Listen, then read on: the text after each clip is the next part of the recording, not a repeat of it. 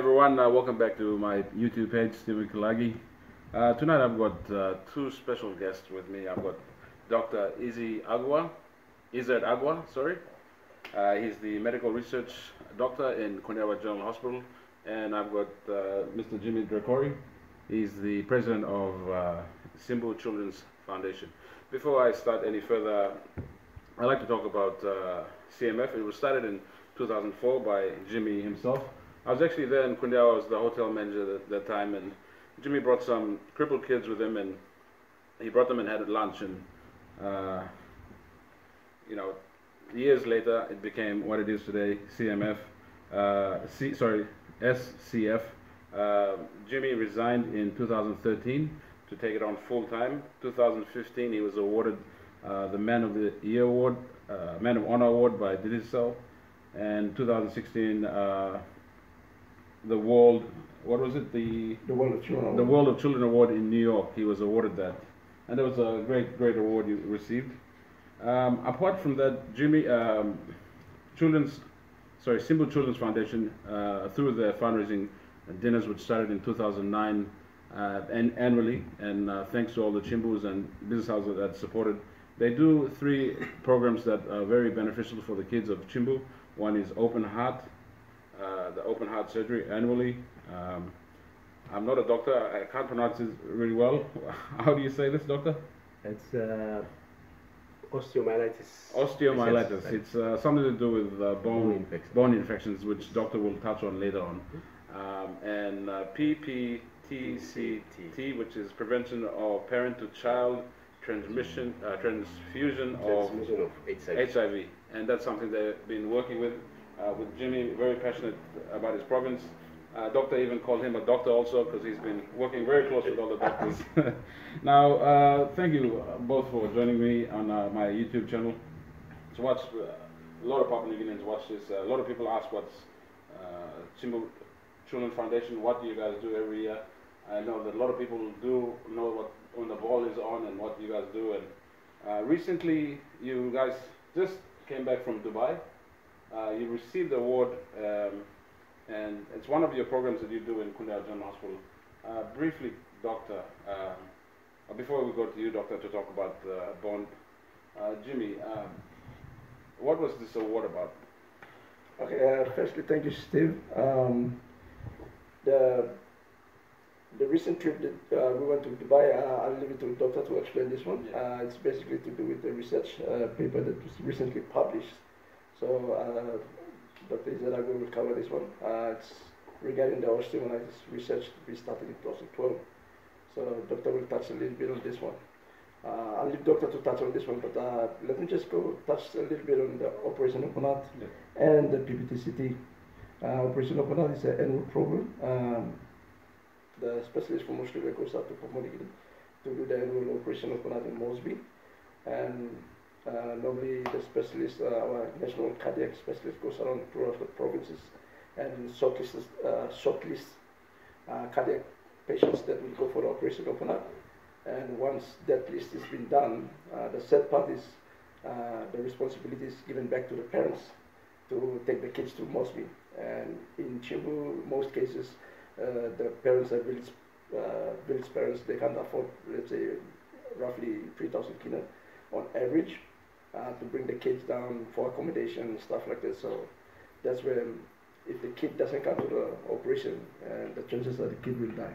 So that's where CF steps in, sponsors the parent, one parent and a kid to Mosby, takes care of the travel expense, accommodation, and we've been doing that since 2009. So far we've had roughly around about 60 kids saved through that program. 60 kids? 60. That would be kids. Basically, they're the kids that comes to Kundiawa General Hospital. So that's the kids we've saved so far. And that's basically from the funding from the ball that you... That's correct. That's correct. That's through the annual fundraising ball that we normally have each year, and Christmas ball. So you'll see the pictures coming up on the screen now. These are all the kids that through Simbu Children's Fund that Jimmy and the foundation have helped. You'll see all the pictures popping up now. What kind of gratifying feeling do you feel after you helping them? 60 kids? You know, what really inspires us to pursue this one is especially mothers, they bring these kids to the hospital, and once they're told that this operation is on, the sad part is they know the operation is on, but they can't bring the kid to the operation. And I mean, I'm there looking at the mother, and my mother saw something. You feel, like, what if that kid was your kid? That's where, we'll do anything to, I mean, salaries are saying people will come to Australia, it will roughly cost 100,000, and forget it, no parent in the village will afford this one. And for the same service, for 3,000 kina, that's the whole reason why it's our signature program.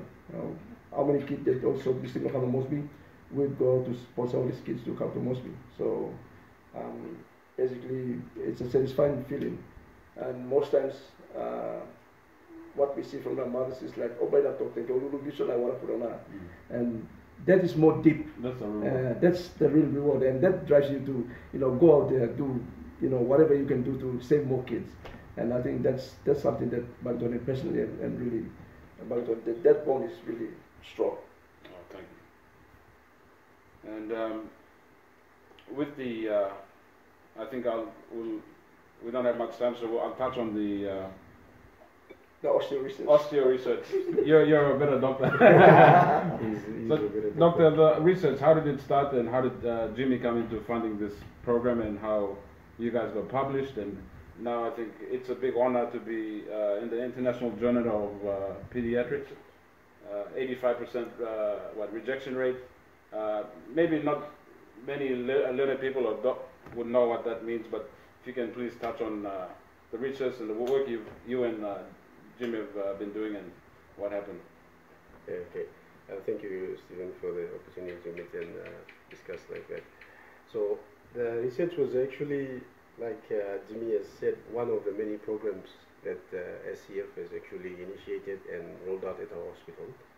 And that came about after the observation that a lot of children, young children from our communities, especially between the age of 12, 13, 9, were coming into the hospital with lots of bone infection.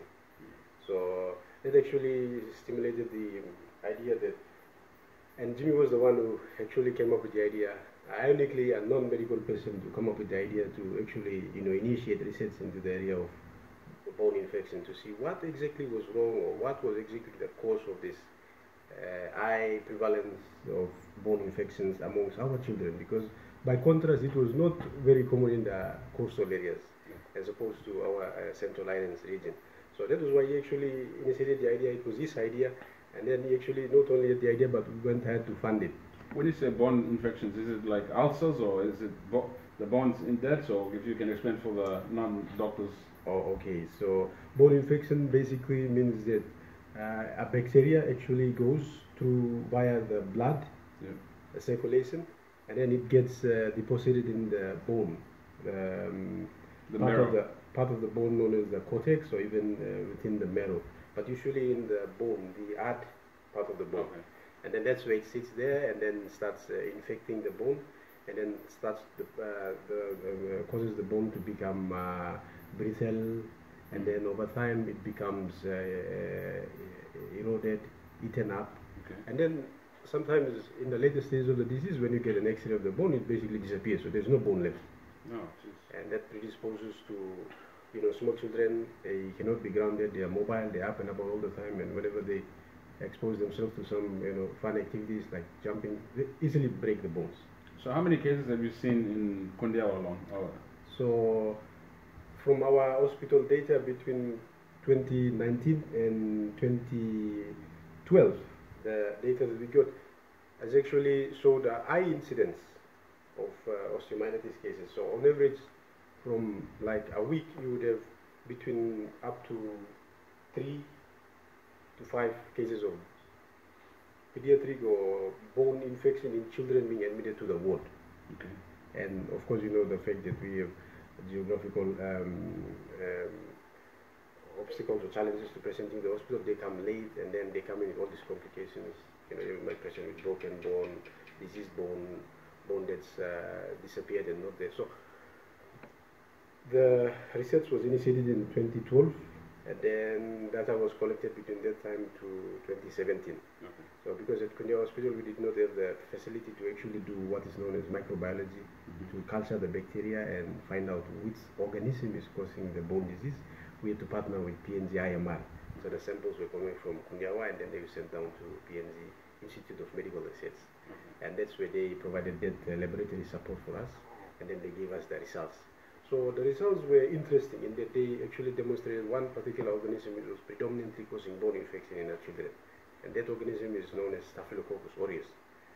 But the interesting thing about that organism is that it has been shown through this lab test that it was resistant to all the common antibiotics that we were using, like amoxicillin, flucloxacillin, and the others. It was what, helping it? It was, the bacteria was resistant to these antibiotics, meaning that these antibiotics basically were not effective or working in terms of killing the bacteria. So it was surviving and progressing. Okay. So every time the children come to the hospital with bone infection, they were diagnosed given these antibiotics, they were not working. So basically the disease was just progressing without impedance. So, and then that was the interesting finding that was discovered. So on the basis of that result, at the Kundiawa Hospital in our surgical ward and the pediatric ward where we have the children with bone infection, we start coming up with a new regime. And there were other drugs that the bacteria was sensitive to, meaning that it was prone to. So these drugs, they particularly from the lab tests showed that these drugs were able to kill the bacteria.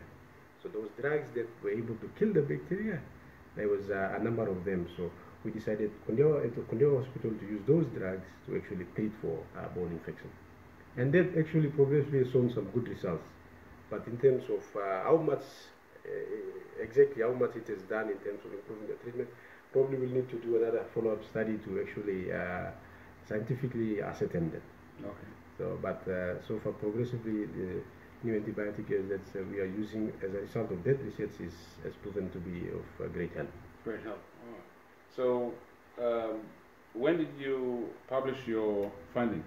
Yes, so the data was there. We started writing it up in 2017, I think around January, February.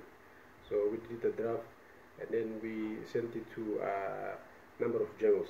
But the one that actually accepted and published it was the International Journal of Pediatrics. So we submitted our manuscript in April, and they published it on the 22nd of May, 2017. And the paper is actually available online. Okay. So the paper at the International Journal of Pediatrics. International Journal of Pediatrics. So if you're out there, you can search the research online. Yeah. Yes. And a few months after, the paper actually attracted a lot of international research attention and attention from the clinicians and doctors all around the world. So they have given us a number of invites to go and do presentation. So present the results for our study and how it was done and all that to the rest of the world. So the first one from Kundiawa to the world. From Kundiawa to the world. So the first one of which we have just returned from is the one in Dubai. So we attended the international. So they're looking at the pictures right now. Yes. Where are the pictures? Where are you guys at now? These pictures that they're looking at. So some of these pictures that they're looking at from the conference in Dubai. Dubai. That was just last week. Just last week. Okay. And the conference is called the World Congress on Pediatrics. And that's where it's a global stage where doctors and researchers, academics, professors from all around the world, they come to present their papers and research work on new findings that will impact, guide and inform treatment decisions that will contribute to improving overall quality of healthcare to our community. And we were proud to be part of it and telling them our story from our side of the world. Wow, that's awesome. I mean, that's great.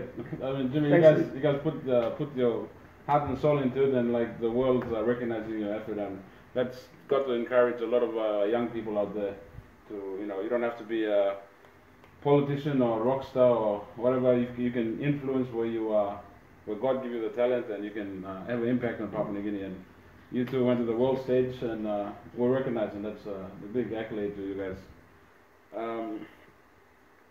Is there anything else you want to add on that research? Would you guys like to thank anyone who's helped you guys along the way to get your papers published?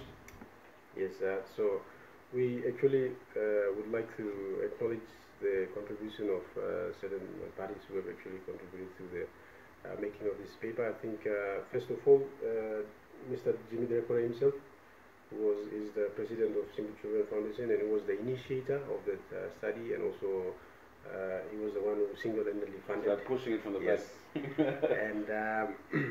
And also our research partner, PNG Institute of Medical Research, for providing us laboratory support, which we did not have at our hospital.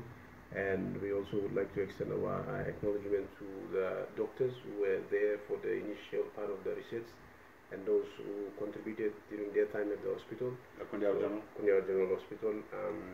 I think Dr. Asola and Dr. Mungwas, those were the two surgical doctors who initially participated in the study and participated in the data collection. Also, Father Jan Joaski and his hard-working team at Kundiawa. He's the bone doctor. Yeah, he's the bone doctor.